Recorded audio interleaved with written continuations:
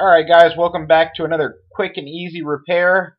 I told you guys I was going to do a T12 to T8 ballast conversion when I came across one, and I finally had one go bad. The T12s don't go bad very often, which is, I think they're a much better ballast, but they're a lot more complicated to wire. They're harder to come by nowadays because everybody's switching over to T8. So you might as well switch it over to T8 when you get a bad T12 ballast. Now here's the two different types of bulbs. The T8 bulb is on the left and the T12 bulb is on the right. You can tell you have a T12 ballast usually if you have the big thicker bulbs in there, but if you that's not always the case because someone could have put the wrong bulbs in. So there's another way to tell. I'll show you here in a minute.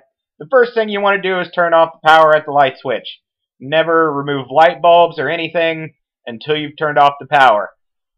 Next, you can look at the wiring. Once you remove the bulbs, you can look at the wiring. A T12 ballast has a whole bunch more wires. And this is a 4-bulb fixture. For a 2-bulb fixture, you're still going to have a ton of wires. And as you can see, the wiring's crazy on a T12. You don't want to have to replicate it. You don't want to have to figure it out. It's not worth the trouble. Just change it out with a T8 because T8s are very simple to wire.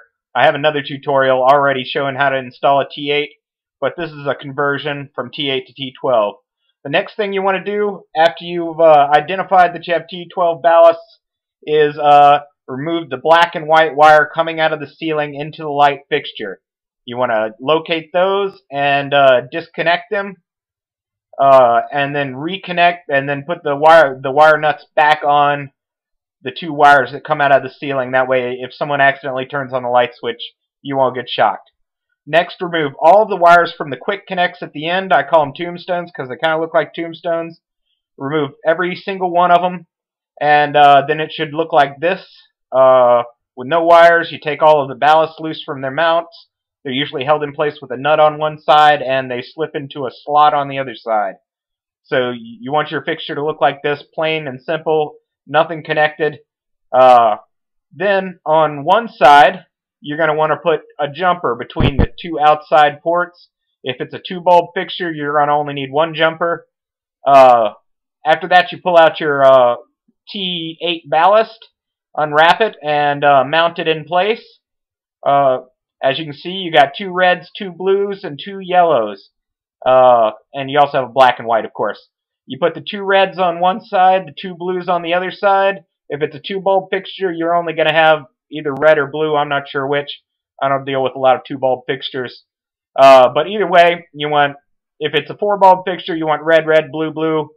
And on the opposing side, well, this is a farther out shot of it. On the opposing side, you're going to have yellow jumper, yellow jumper. You see the yellow's going in, and then the jumper goes over to the other tombstone. The yellow comes in, and the little jumper you added goes over to the other tombstone. Now, remember, you're going to put a T8 bulb back. If you don't want to put the same T12 bulbs back in the T8 fixture now that you've changed it over to a T8 from a T12. Usually they'll have writing on it that says T8 or T12 somewhere on the bulb. But it's pretty easy to identify them because the T8 bulbs are much skinnier and the T12 bulbs are much fatter.